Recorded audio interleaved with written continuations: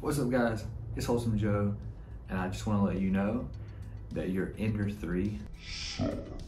No, not really, but let's talk about why people think that the Ender 3 is not a good printer in 2024, or why it might be a good printer in 2024. If you frequent the internet, or if you frequent any of the 3D printing groups online, specifically like Facebook groups and things like that, you'll see a lot of people talking about the Creality series of printers, Ender 3s, CR10s, but you'll also see people talking about the new Bamboo Labs printers.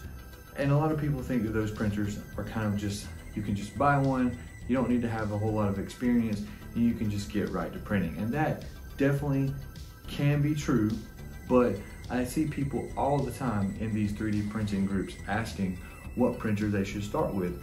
And up until probably recently, typically the answer would be Ender 3. And the reason for that is because one, the price point.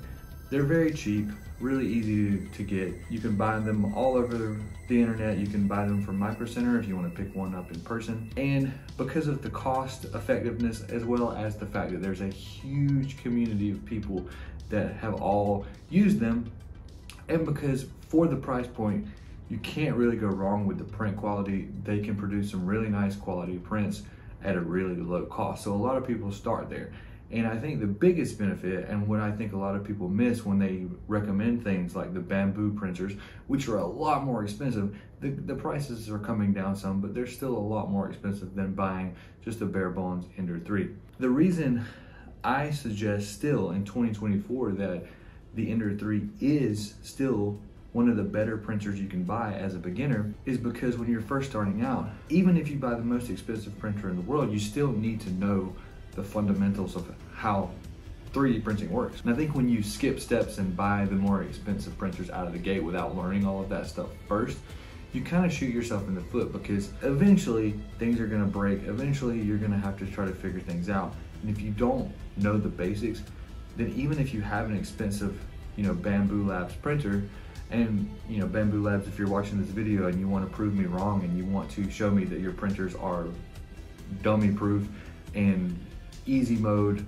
and anyone can use them without any sort of experience and they don't need to learn all this stuff, let me know. I would love to try one of them out and you prove me wrong. But I would still say in 2024, I still recommend the Ender 3 to anyone that is starting out in 3D printing, especially for people who like to tinker and who want to learn all of the ins and outs of, leveling your bed and getting all the settings correct and all of the things that I really think that you should learn if you're trying to get into this hobby. Now, if you're just wanting to make a few things here and there and you don't really, you just have one specific project you want to work on and you aren't getting into 3D printing as a hobby or as like a business or something where you're going to be printing extensively, then yes, maybe something like the Bamboo or even something like a Prusa or something would be a little bit better for you, because, and especially if you have the budget for those printers, because they are a lot pricier.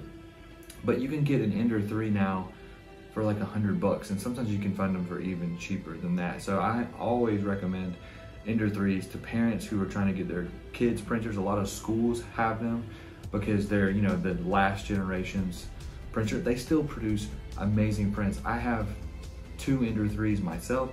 They still print fine, and I don't even have a lot of upgrades. A lot of people, this is another thing that I see people do all the time, is when they have issues with their printers, they just immediately start upgrading things, and they don't understand why they're making the upgrades. They're just making upgrades because someone said change this, and that's never made any sense to me, because both of my Ender 3s are stock, with the exception of the things that you're going to have to replace eventually, regardless of what printer you get, like the nozzles and sometimes the Bowden tubes. When those get clogged, you're gonna have to replace those eventually. And most of these printers, you're gonna have to replace the hot end eventually. Should you have to do it right out of the gate? No. And there's things that you can upgrade on Ender 3s to make them nicer printers, and you can do those things out of the gate if you want to, but I have printed on both of mine for 2 or 3 years, and I've literally only changed the nozzle and the Bowden tube, and I have changed the hot end on one of them, and that was just because of a mistake that I made and not because of the printer.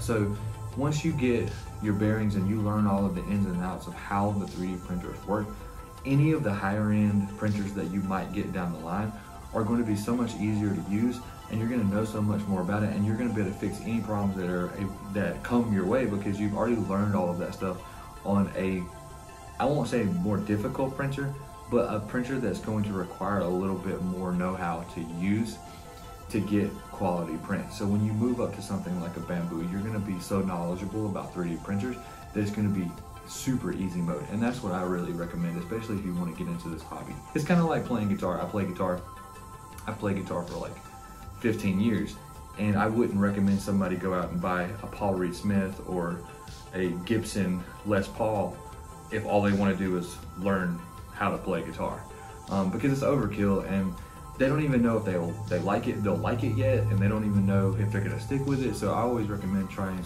to learn on something cheaper and maybe something a little bit more difficult, because like if you can get through the hurdles of learning that on a cheaper, less high-end instrument, you're probably more likely to stick to it than if you buy something really expensive and then you're like, oh, I don't really want to do this.